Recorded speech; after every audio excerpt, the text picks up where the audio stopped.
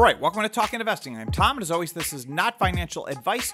Today, I want to talk about Riot Platforms, stock ticker RIOT. This is a Bitcoin mining company. They are one of the largest Bitcoin mining companies. They're the second largest by market cap. They're one of the largest by production on a monthly basis. Riot recently put out their December operational report. They've also put out some other massive press releases with a lot of information in them. So I want to do an overall deep dive on Riot, and I will tell you guys, I do have two big questions for Riot. I am going to get to those later in the video. There's two issues with Riot that I think management needs to give clarity on, but I do want to try to present the full picture here, both the good and the bad. So we're going to go through the whole thing. So try and get through this as fast as I can. Everybody stick with me. If you're new to the channel, welcome. If you have not yet subscribed, please consider hitting the subscribe button. Also, if everybody could please smash the like button. We're going for 500 likes on this video. It really does help out the video a lot. It helps out the channel a lot, and it is much appreciated. So let's get into it. Let's talk about Riot Platforms. Okay, so I'm making this video over the weekend. Right now, the Riot closed at $14.83 on Friday. They have had a pullback. All the Bitcoin mining companies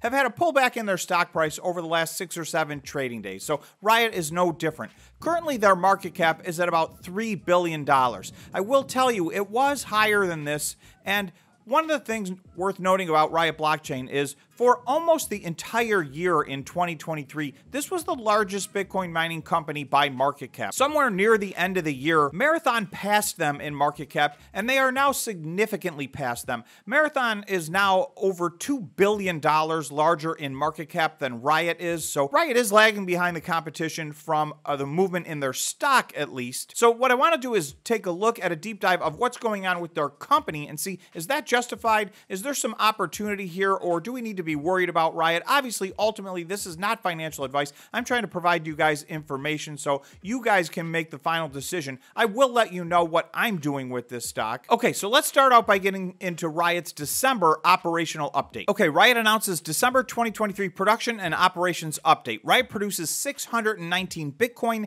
in December of 2023, bringing the total Bitcoin production in 2023 to 6,626, while significantly expanding use of Riot's unique power strategy during the year. We'll talk more about their power strategy. That really wasn't a big part of their December story, and I'll take a look at that, but this year, it was a big part of their picture. Okay, quote from Jason Les, who is the CEO of the company: December's strong performance capped off a successful 2023 for Riot, with 619 Bitcoin mined during the month, representing a 12% increase over the previous month. So that is important. That's one of the things we look for. I talked about the fact that with the Bitcoin mining fees going up so dramatically in the month of December, I thought every single Bitcoin miner should have a better month in December than they did in November. So Riot did do that, and it's worth noting their exahash did not change. So with the same amount of exahash, they did improve their production by 12%. The vast majority of that was strictly due to the increase in fees that they collected. Okay, Jason continues, we are proud to close out 2023 on a high note, having completed the expansion of our Rockdale facility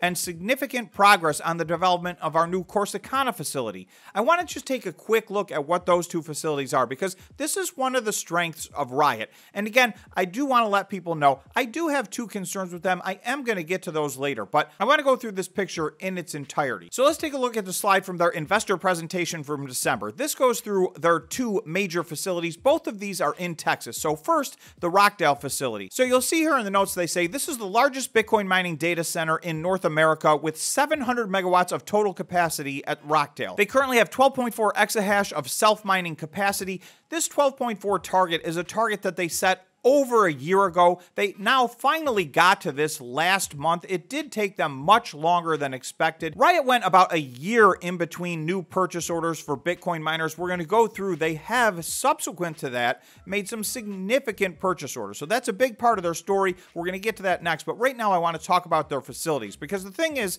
this Rockdale facility, as they said, is the largest in North America at 700 megawatts. But right next to this, you're going to see the Corsicana facility. This is a second large-scale development development located in Corsicana, Texas, with anticipated 1 gigawatt of total capacity approved by ERCOT. The 700 megawatt facility they have in Rockdale is already the largest. This is going to be even larger than that. There are a lot of companies building out some large facilities in the state of Texas in particular. But having said that, with these two facilities, Riot will have by far more infrastructure than any other Bitcoin mining company, and it's not even close. So you're going to see they're not the #1 producer of Bitcoin by any means. So one of my big questions is, are they going to maximize the efficiency of all of this capacity? Because currently they are not doing that. I'm going to get to that later. That's one of my big issues with this company. But with these two facilities put together, this is 1.7 gigawatts of capacity. This gives them all the capacity they need to grow for years and years to become, if they want, the potential to become by far the largest Bitcoin miner. Now, they're not the only ones with plans. Marathon has big plans as well, and Marathon currently has double the exahash rate that Riot has. So Riot does have some catching up to do from that perspective. But you can see, unlike Marathon, who really had no infrastructure, Marathon recently reported that 97% of their machines are hosted by others. They're currently making a giant effort to transition into a model that's closer to the model that Riot has. Riot is the opposite. They host all their machines. They have the largest facilities by far of any Bitcoin mining company. So you're going to see the next thing they say is expansion is underway with initial phase 400 megawatts of immersion-cooled data center infrastructure under development. Okay, miner orders placed representing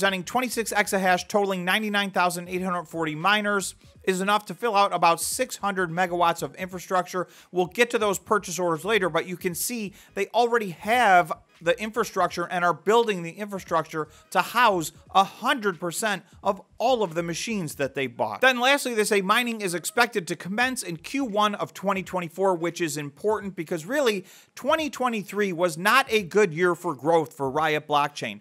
They were anticipating getting to this 12.4 exahash much earlier in the year. It took them all year. There were a few reasons why. I don't want to revisit that or relive that. If you want more information on that, you can check out my previous deep dive on Riot Platforms where I go through that in great detail. Okay, going back to the operation report. So where we left off was making significant progress on the development of our new Corsicana facility. So we just took a look at that. Riot reached new highs in 2023, mining 6,626 Bitcoin over the course of the year, while simultaneously demonstrating the unique benefits of Riot's power strategy, generating $71.6 million of power credits, or the equivalent of 2,480 Bitcoin. As a result of our industry-leading balance sheet strength, Riot is well positioned to execute on our plan to increase our self-mining hash rate to 28 exahash by the end of 2024. Again, they're currently at 12.4 exahash right now, so you can see they have big plans. I'm just going to spend a minute and talk about what those plans are and how they plan on getting from here to there. The first thing is they put out this press release on June 26th. Riot purchases 7.6 exahash of next-generation miners from MicroBT. Landmark deal includes an initial purchase of 33,280 miners to increase self-mining capacity to 20.1 exahash. So again, that gets them from their 12.4 to 20.1 exahash. And we know there are several Bitcoin miners that are looking to get between, 17 and 20 exahash in 2024. So this is a very important step for Riot. They've been an industry leader. In order to maintain that position, this was a necessary move. And again, this was back in June. They did pay $21.5 per terahash. The price actually came down after that. So a lot of other companies paid a little bit less than that, including Riot. You'll see the next purchase that they made was at a significantly better price than this, but 21.5 is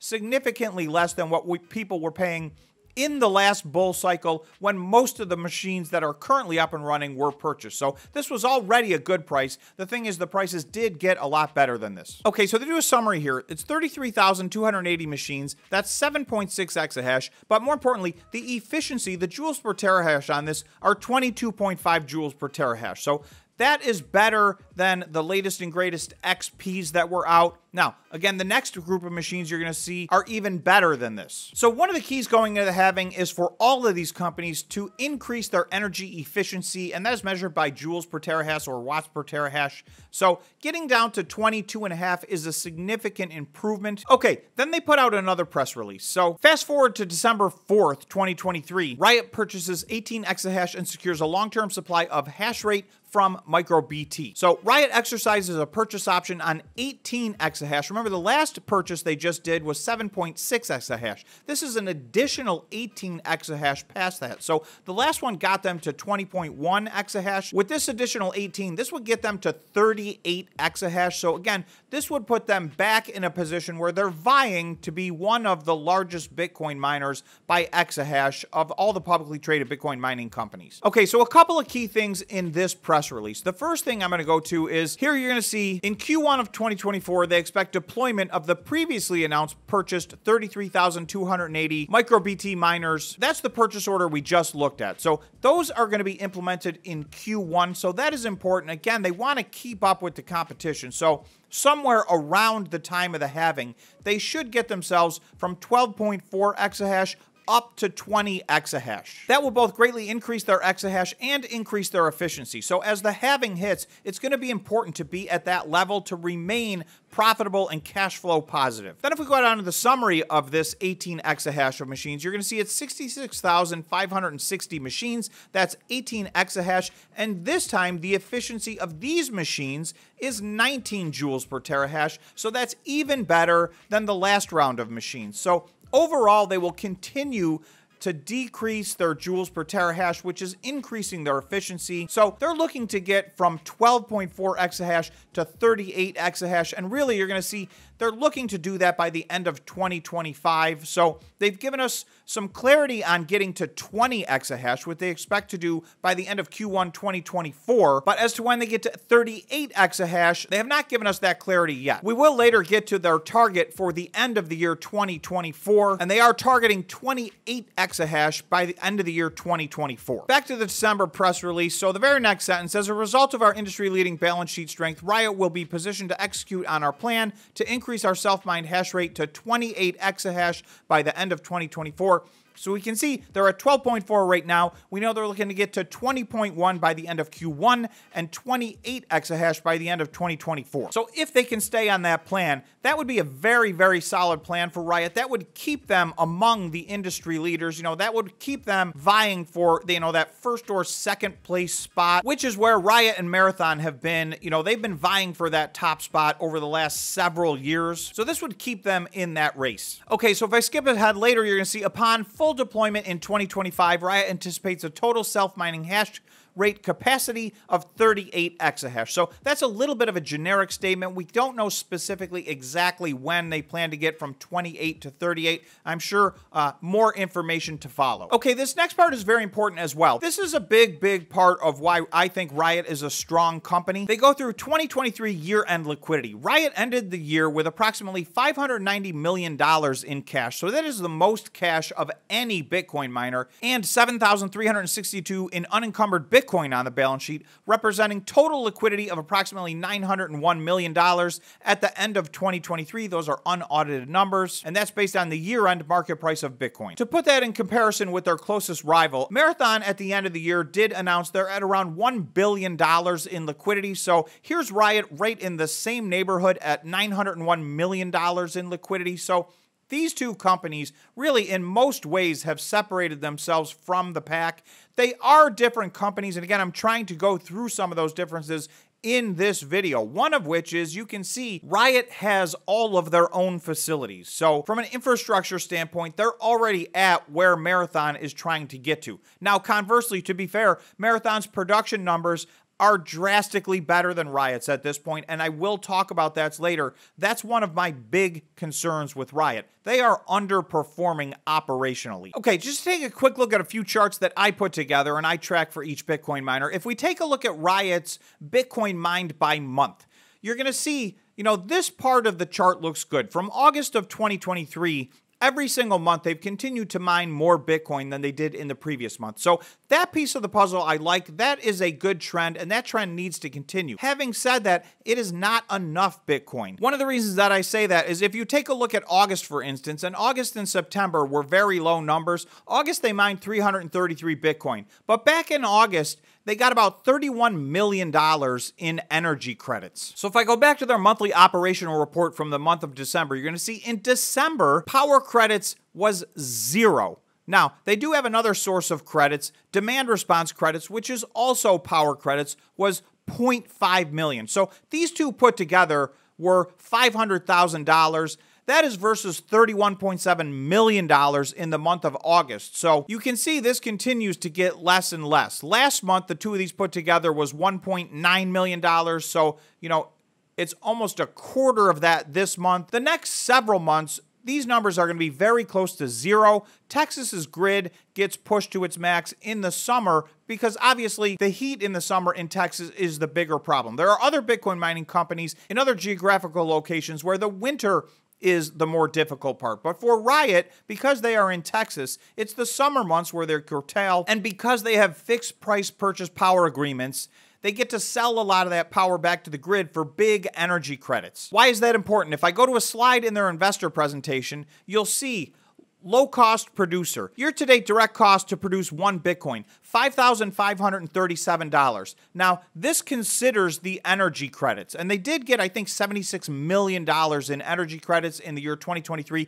That was their all-time record. So obviously, those energy credits they get to use to pay off their energy bill as they mine Bitcoin going forward. So their price per Bitcoin is by far the lowest of any Bitcoin mining company. So in that regard, that is a very positive thing. This is actually less than half the next closest competitor. But the question that I would have is, are these energy credits reliable? Can we expect them to get the same amount of energy credits going forward? 2023 was a record year for their energy credits. So, I'm just not sure what the future holds. It's a piece of uncertainty as an investor that, I don't know the answer to. So if I go to a chart of the month of December, all the top 10 Bitcoin miners have now put out their December results. If we look at these results, the first thing you're going to notice is Marathon is off the charts. That's for another video. In fact, if you're interested in what Marathon did, I just did a deep dive a few days ago. So if you want to check that out on the channel, you can go check that out. I go into exact detail how Marathon was able to mine such an astronomical amount of Bitcoin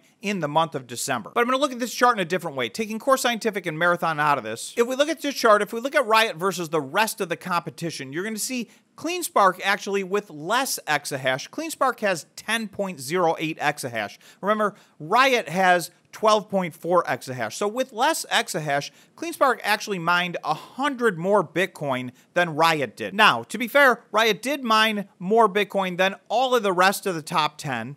And it was pretty significantly more, right? There's at least 150 Bitcoin drop-off to get to the rest of the pack, and there's a bunch here competing for that next spot. But my issue with this is, if you take the top 10, and really including Core Scientific, the top 11 Bitcoin mining companies by production, I do an efficiency rating, and it's very simple. It's basically just the number of Bitcoin mined by the number of exahash that a company has. The lowest of all the rest of these companies in the month of December was mining 65 Bitcoin per exahash.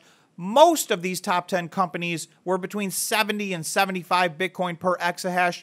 That was a little higher than usual based on the additional fees in the month of December. My issue is, out of the top 11 Bitcoin mining companies, Riot was in dead last once again, which they've been in for almost every single month of the year, whereas their competition was between 65 Bitcoin per exahash and 75 Bitcoin per exahash. Riot was at 50 Bitcoin per exahash. So that's a fairly significant difference, and they are lagging behind. Now, for a lot of months, I was able to rationalize that because they were getting millions or tens of millions of dollars in energy credits. So, in order to get those energy credits, they have to turn off their Bitcoin mining machines and sell energy back to the grid. So if their mining machines are off, obviously they're going to be mining less Bitcoin per exahash. December was basically a month where they did not get paid for any curtailment. So they should have been very near full capacity. Their uptime should have been in line with all of their competition. So one of my two big questions for Riot would be, what is the reason that they are lagging behind in efficiency operationally?